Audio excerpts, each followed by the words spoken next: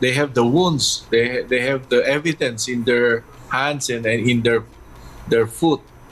So I think they're not telling a lie. They're just telling what happened to them. 50,000 pesos just to keep their mouth shut. DG Bantag, and all the orders coming from Bantag goes to him directly. As a matter of fact, it was the document about the killing of Villamor. The PDLs were the ones who also made the statement that it was Zulueta who gave the orders to them. Command. And he was the chief of operations. He was present, and he did not do anything to stop the torture or the human rights violation happening inside the office of Zulueta or the office of Bantag. Case. This time, it directly involves Zulueta. It's a case about a PDL who was stabbed on the chest and almost died. But he was stabbed by another PDL. And that PDL that stabbed the other PDL got the order from Zulueta to stab that inmate. These PDL are what you call the commanders. And there was a conspiracy inside the BUcor that there's an ongoing investigation that I can prove that they have a quota to sell goods inside the Bilibid in the amount of 2 to 4 million a month. And this quota, they should be able to get or make so that they'll be in good terms with the people inside the BUcor. Threats, cell phone, and other illegal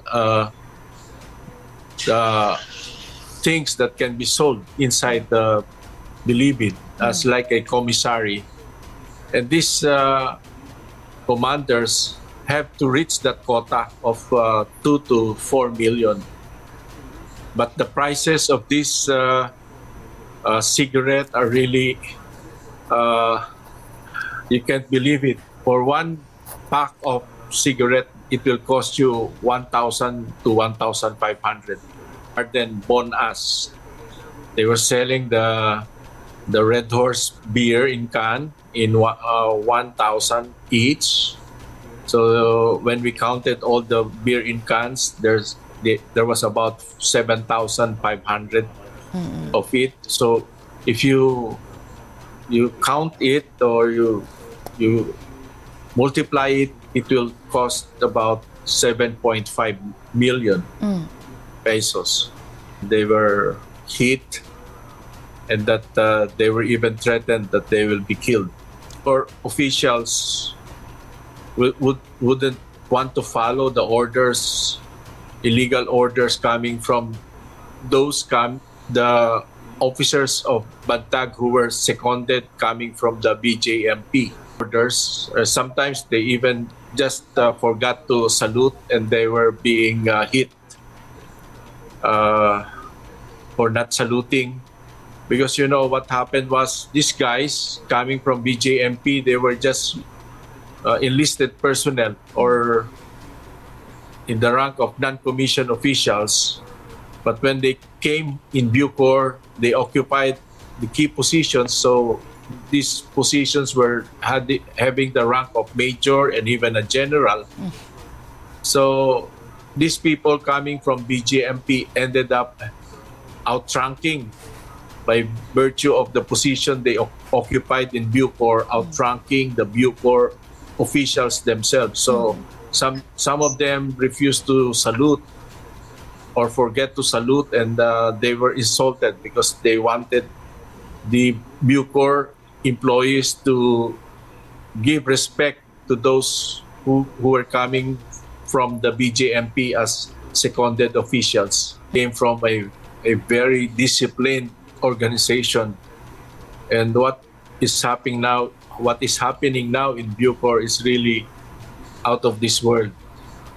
You really have to discipline the people and put up the systems so that order and respect will come back in BUcor.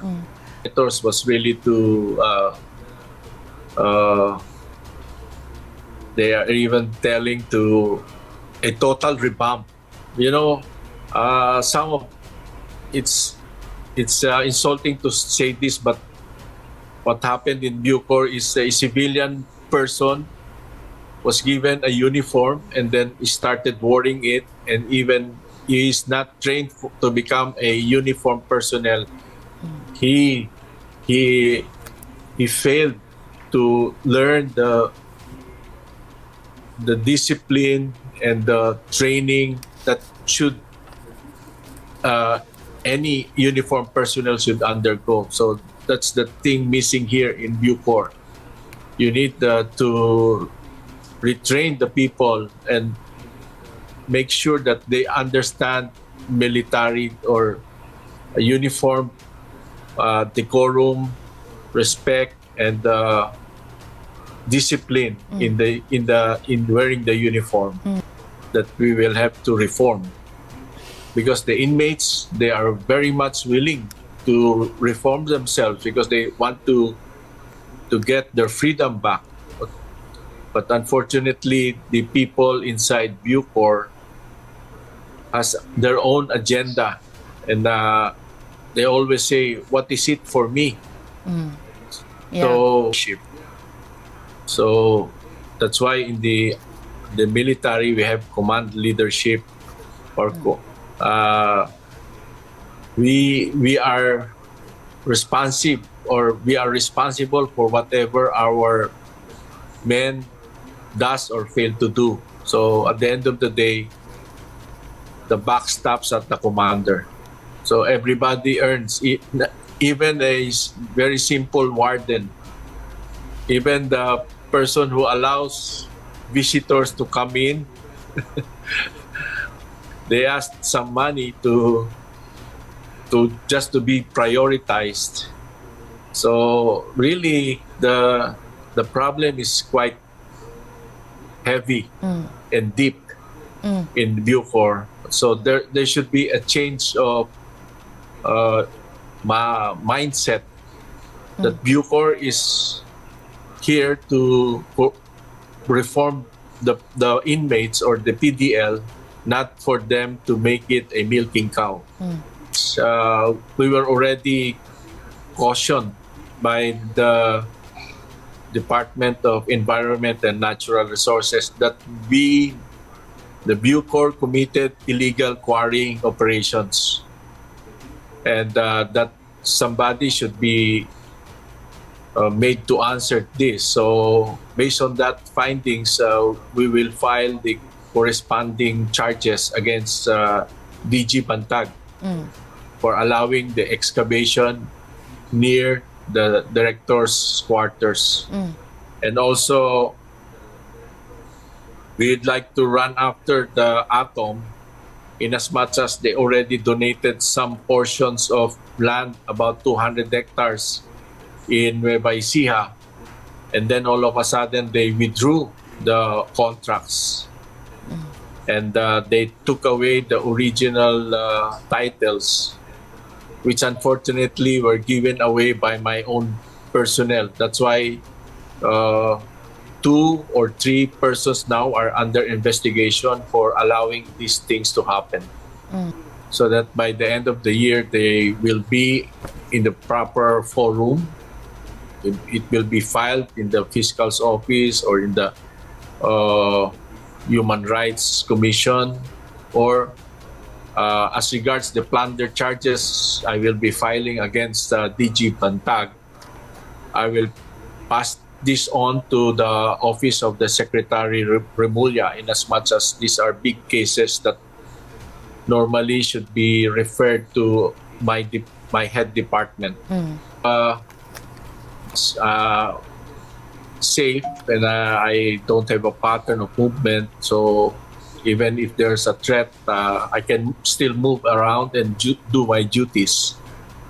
In as much as there's really so many things to be done here, not only to address the iniquities or abuses of the previous administration, but to move forward and continue with the reforms that we have started here in BUcor.